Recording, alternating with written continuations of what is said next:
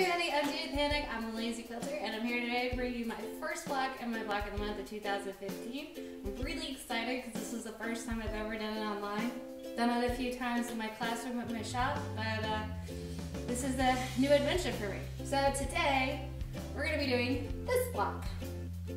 Basic star block, and we're going to learn how to do flying geese. Next month, we'll be doing half square triangles, so be sure to tune in for that. Anyway, if you want to follow along, it's 3 basic colors, light, medium, dark.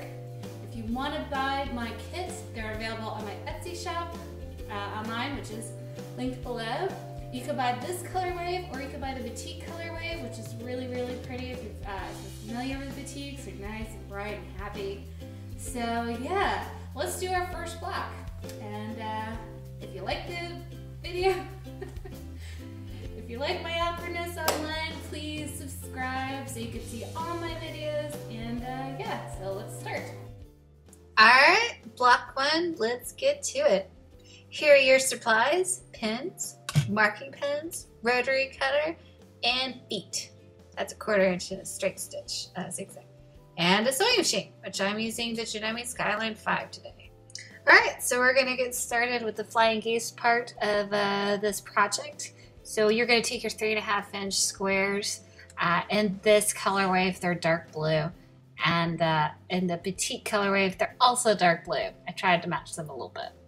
So these are 3.5 by 3.5, and we are going to mark a line on the wrong side of the fabric, corner to corner. And I'm using a yellow pencil here. Yellow shows up the best for the camera. Also, I can see it. You can use purple marker, but it gets a little tricky. So you just take a ruler, any kind will do. You see I'm using a curvy log cabin. It was the most I had in hand at the time. So you mark all 8, and I have a video of me marking all 8, but I sped it up so I wouldn't bore you guys to death. You don't want to sit here and watch the same thing over and over. Although it's good. It really drives it home that this is how you mark.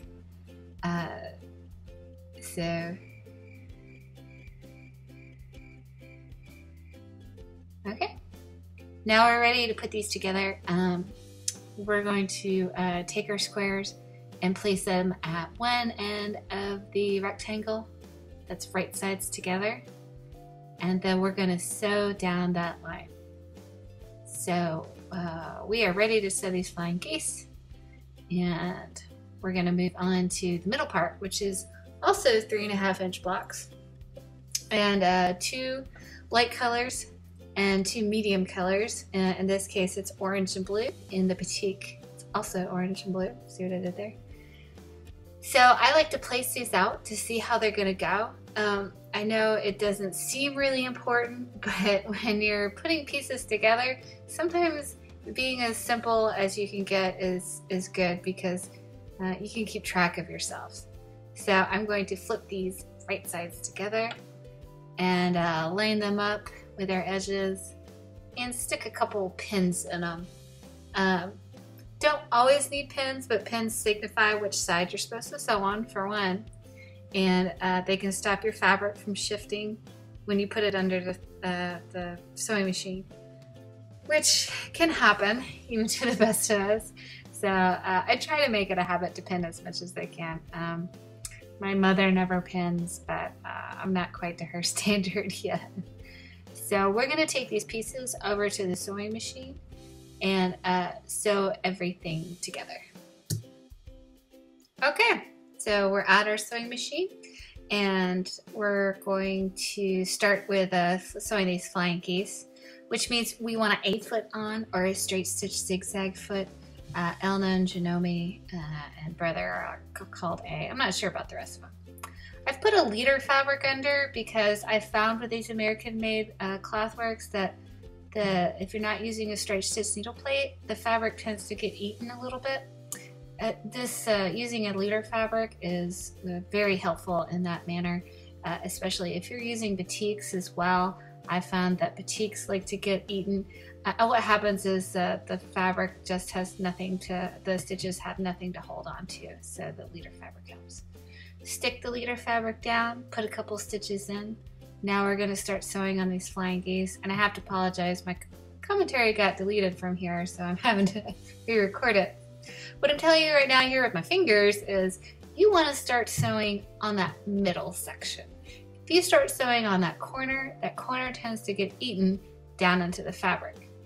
So we're going to line up and put the line that we've drawn in the middle. If that little valley right there in the foot, as you can see there, which is what's nice about the A-foot, is you have that. And we're gonna sew a 1.8 stitch length. That's 1.8 stitch length, or as close to that as you can get. We're gonna sew down each line from corner to corner. Now, without taking the fabric out, we're gonna put our next piece in. This is called chain piecing. It's pretty common among quilters, especially if you're doing the same sections over and over again. If you're doing an entire quilt of the same block, chain piecing is pretty important. So, and needle down. If you don't have a needle down function on your computerized machine, if you have mechanical, just turn that hand wheel. Get used to turning that hand wheel so the needle's in the down position. So we're just going to start in the middle and sew corner to corner. Remember, don't start at that other corner. That's how fabric gets eaten. So we have 4 of these to do.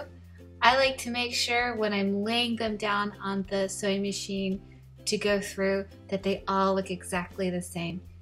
In other words, I'm putting the blue block on the same side of the beige block on all 4 pieces. So they all look identical. This helps you stay straight. At least it helps me stay straight, and I need that help. And if you get a little bit off, no big deal. I can tell I'm a little bit off. I'm also sewing with a camera in between me and the sewing machine, which is a little new to me. But if you get a little off, don't worry about it. You can go back and fix it if you want, or if it's really not too bad, just keep on chugging. So this is the last one.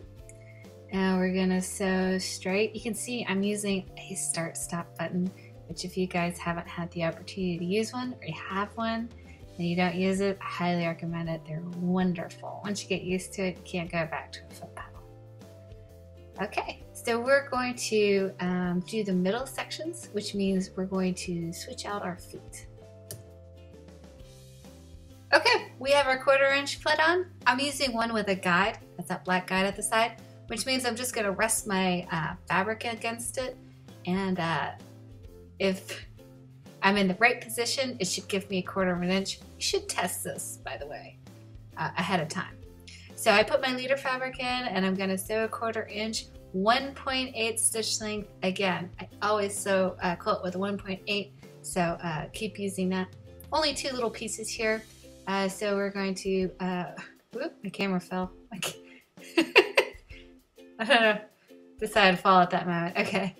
So chain piecing again, I just lift up, start sewing, start, stop.